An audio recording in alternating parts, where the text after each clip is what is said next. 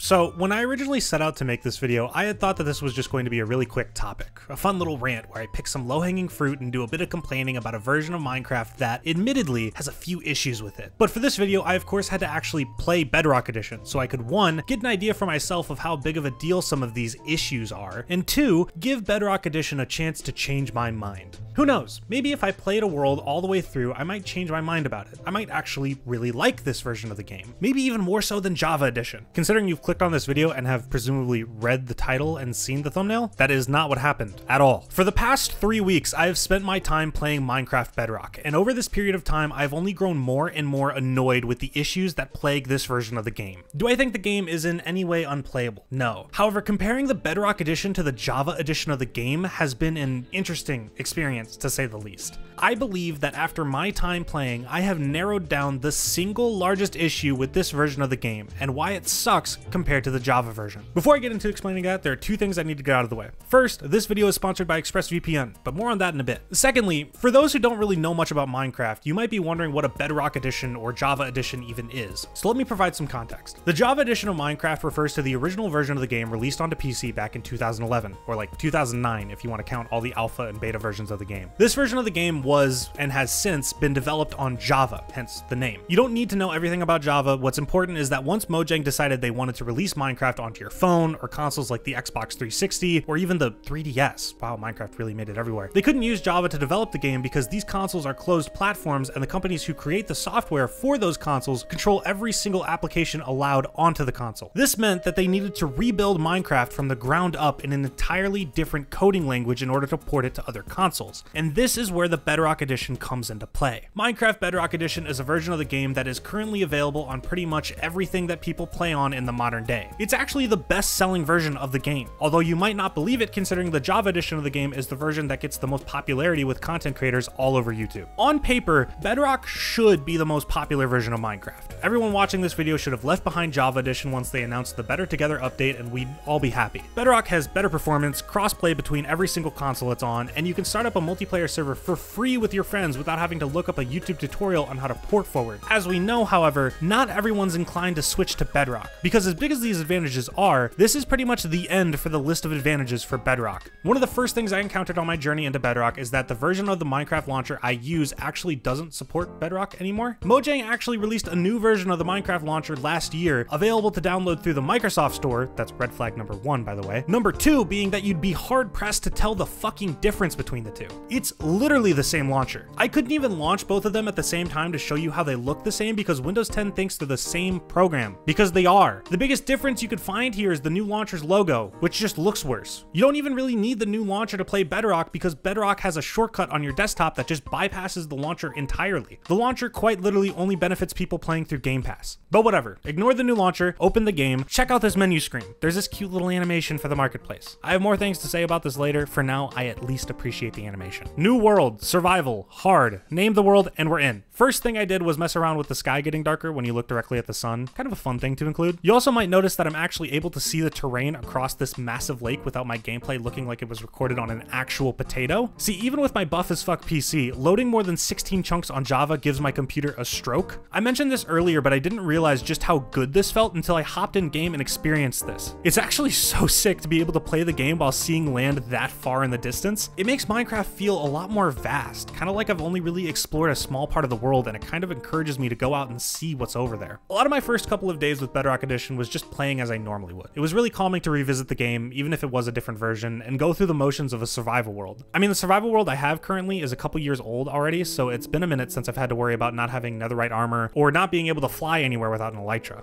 I even turned off my own music a lot of the time and let the silky smooth noises of C418's soundtrack play while I went about chopping wood, exploring, or farming wheat for my cows. The only weird things I had to deal with so far were the version differences I encountered throughout my playthrough. Steve blinks, it's genuinely so weird. Ideally, you'd want the differences between Java and Bedrock to be so minor that all of these other consoles feel like they're getting the exact same Minecraft experience as someone they'd see play Java version would have. But that really isn't the case. A lot of it is just minor stuff. The crafting recipe for a boat, for whatever reason, now just includes a shovel. There's supposed to be the ores, but this just seems like such an unnecessary difference between Java that I'm shocked they felt needed to be added into the game. There's also a lot of little extras to world generation thrown around the game. Trees now might have vines on them, or you might come across a fallen tree. I'm just left confused confused as to why these differences even exist when it's either such a weird, unnecessary change that it feels like a difference for the sake of Bedrock Edition being able to say, look, we're different from Java, check this out, or it's such a small change that you're left to wonder why this just isn't in Java Edition in the first place. I'm not pretending that Java Edition isn't literally held together by a ball of tape and the developer's tears. Hell, here's a list of issues with Java Edition. First, this video is sponsored by ExpressVPN. An issue I've always had with Minecraft Java is that whenever I try to connect to a Realm server, I get kicked because of this weird error code. I genuinely have no clue why this happens. It's only with Minecraft Realms servers. Anyways, to actually play on Realms with my friends, I use ExpressVPN. With just 2 clicks and 20 seconds of my time, I've opened up the app and I'm connected to the fastest servers in my area. And I'm ready to play with my friends, hassle-free, quick and easy, just as a program should be.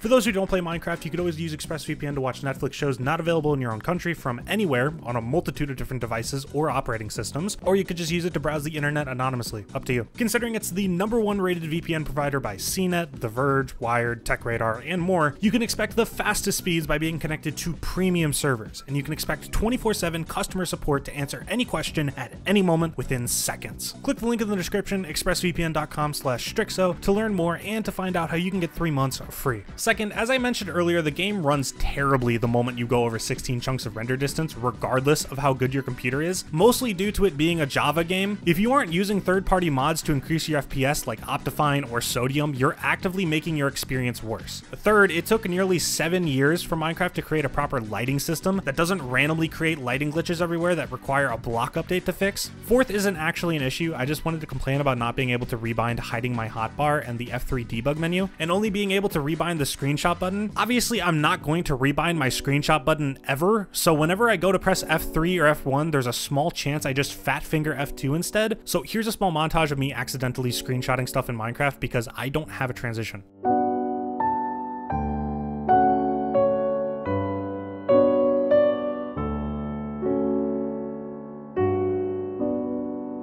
As I got deeper into Bedrock Edition, I began to notice just how much the entire experience of the game is different because of the combat system. Back in early 2016, Minecraft Java Edition got an updated combat system in what is probably Minecraft's most controversial update ever released, and with it changed the combat to include timed charge attacks, a shield, and damage changes between the axe and the sword. Bedrock never received this update, and because of it, pretty much every addition to the game past 1.9 that had to do with combat was effectively made useless. 1.9 adds dual wielding to the game and has a multitude of uses with building and mining outside of combat, but because Bedrock only chose to add parts of the combat update and exclude others, you can dual wield in Bedrock, a total of like 5 fucking items. Shields are essentially useless the moment you get armor. They're even more useless when you get a totem. I swear Mojang knows they're useless too, because you can't even put banners on shields in this version of the game. Without being able to dual wield things like tools or torches, it makes actions like healing mending items or strip mining needlessly just a tiny bit more annoying. And while we're talking about combat, we have to talk about the behavior of mobs in this version of the game. I want to say it's because of balancing changes that Mojang made to the game that is the reason for a lot of this, but mob spawns in this game work differently than they do in Java. The combat is kind of just easier. I think that much is apparent from the footage. So what Bedrock does is just spawn mobs more frequently and with more mobs per spawn, if that makes sense. The issue is that they kind of just shove 4 of the same mob spawn onto the same block and let Bedrock's physics just explode them outwards once you get close enough to them. This doesn't even mention how the mobs lag when they move. Actually, a lot of shit lags in this game, if I'm going to be honest.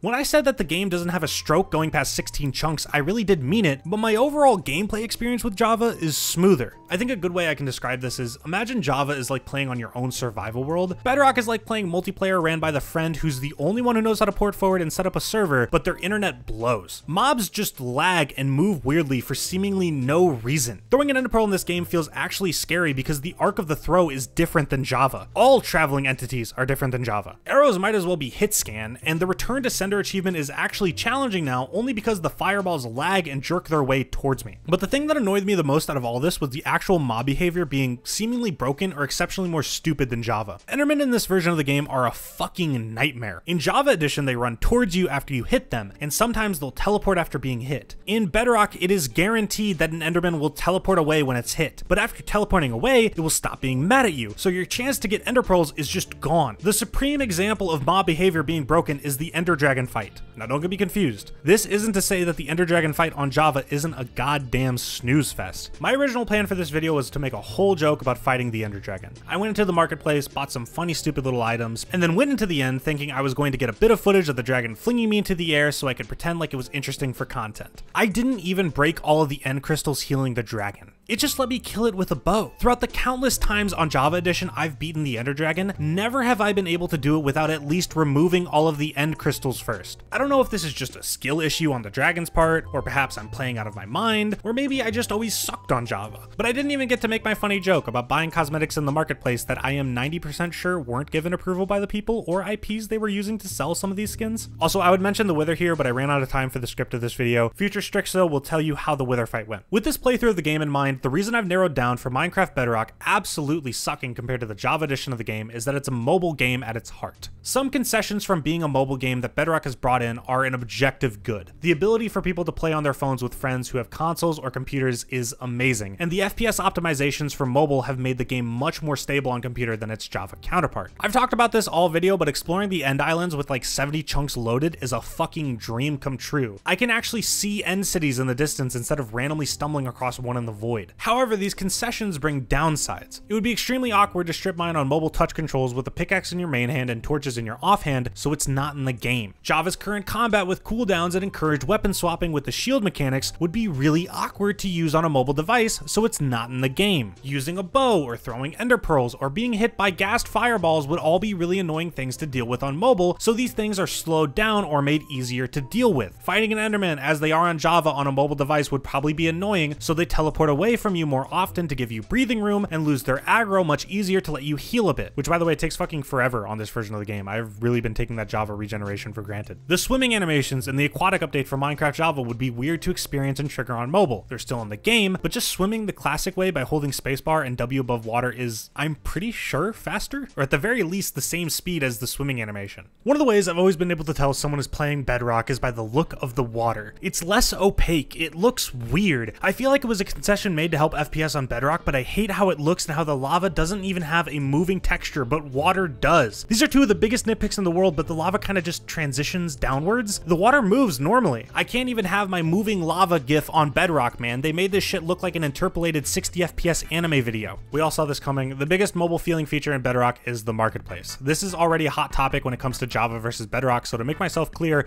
I am in no place to complain about buying cosmetics for a game. My CSGO inventory is public. It's kind of over for me. My issue with it overall is its implementation and lack of a very specific consumer protection feature. Once you click to purchase an item on the marketplace, there's no pop-up asking if you're sure you want to purchase the item. With the UI built the way it is, it's probably a bit difficult to misclick this button, but it can still happen. It definitely shouldn't be able to happen. The way the marketplace is set up currently, not to rag on the developers of this stuff because the implementation is definitely Mojang's fault, but it just seems really lame. I would be paying actual real money to download Minecraft maps, which I can do for free on Java Edition, and for the specific map add-ons they add to their worlds, they're locked to that world and I can't take them anywhere outside of the world I buy on the marketplace. Imagine if every single Gmod add-on available on the Steam Workshop was restricted to its own version of GM Big City that comes with that add-on, and also costs like $4 each. It would be a train wreck. Another small set of complaints and nitpicks I have that didn't really fit into any general section include the pretty much radio silence on Bedrock RTX for consoles. Haven't looked into it too much because I don't own a current gen console, but for a brief period earlier this year, I guess it became available and then was seemingly just removed. Mojang says it was a mistake in the first place to be added to the preview build, just really weird in general. View bobbing is insane on Bedrock. Someone needs to turn this shit down. On Java, it's like a slight thing, but on Bedrock, hands fucking move. A lot of Minecraft Java's what I can call jank didn't really make its way over to Bedrock, and for someone who's played Java for years, it's noticeable that even just the movement feels off. Other things like Java's numerous redstone glitches that have pretty much just become features used to create some incredible works are impossible without something called quasi-connectivity. If you don't know what that means, it basically just allows this to happen.